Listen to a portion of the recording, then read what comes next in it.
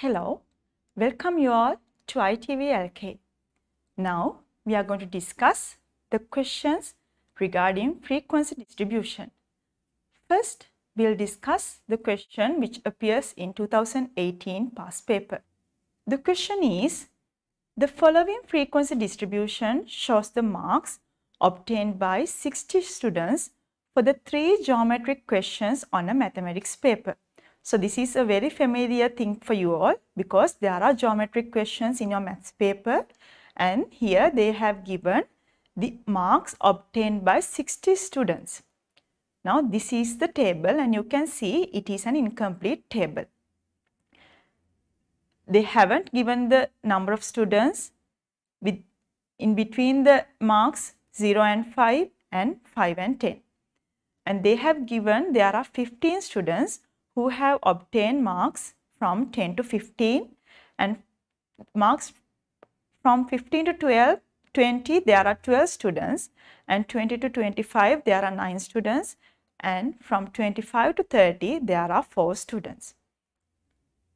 Now let's move on to question part 1. If equal number of students obtain marks for the class intervals 0 to 5 and 5 to 10, complete the above table. So they have given the total number of students in the class is 60, and the equal number of students have obtained the marks for the class intervals 0 to 5 and 5 to 10. So what you can do is you can add the number of students who have obtained the marks from 10 to 15, 15 to 20, 20 to 25, 25 to 30, and subtract that value from 60. Then you will get how many students are there in between 0 to 10. So the total number of students included in the first 2 ranges can be obtained by subtracting 15 plus 12 plus 9 plus 4 from 60. That means you are going to subtract 40 from 60. It will be equal to 20. These 20 students are included in the first 2 ranges, and they tell there are equal number of students in these 2 ranges. Therefore, the number of students in each class interval will be 10. So when you complete the table, it will look like this. The second question is, draw a histogram relevant to the above information. So when you are drawing the histogram, you know it is something like a bar or column graph that you have learnt in grade 7, but here there are no gaps between the columns, and you have to take the class intervals to the x-axis and the number of students to the y-axis, and you are going to draw the relevant height of the graphs, height of the columns with respect to the students total. So this will be the graph I have drawn. There are 10 students in between 0 and 5, 10 students in between 5 and 10, 15 students in between 10 and 15, 12 students in between 15 and 20, 9 students in between 20 and 25, 4 students in between 30 and 25 and 30. So this is the histogram that you have to draw. The third part will be, draw the frequency polygon on above histogram. So you have to draw the frequency polygon. To draw the frequency polygon, you have to mark the midpoints on the top of each column, and then you can join. Since it is a polygon, they tell it's a frequency polygon, you know the definition of a polygon is it is a rectilinear closed figure. So once you mark the middle points of these columns and join them, you will not obtain a polygon. So you have to mark the midpoint of 0 to -5 and 30 and 35.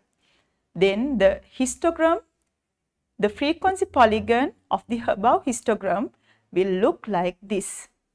You have to join it using the ruler, and it is a closed rectilinear plane figure. So let us move on to the question which appears in 2019 paper. The following is a cumulative frequency curve drawn to represent the lengths of pieces of cloths bought from a cut piece shop. Using the curve, find the median of the distribution. So this is the frequency curve. Look at the frequency curve, and there are 36. The cumulative frequency, the last cumulative frequency will be 36, and you know the median is the value which is in the middle. So to find the middle point, I am going to multiply 36 by half, that is, it is in the 18th position. So you have to find the 18 on the y-axis and come down to the x-axis. So it will be approximately equal to 24.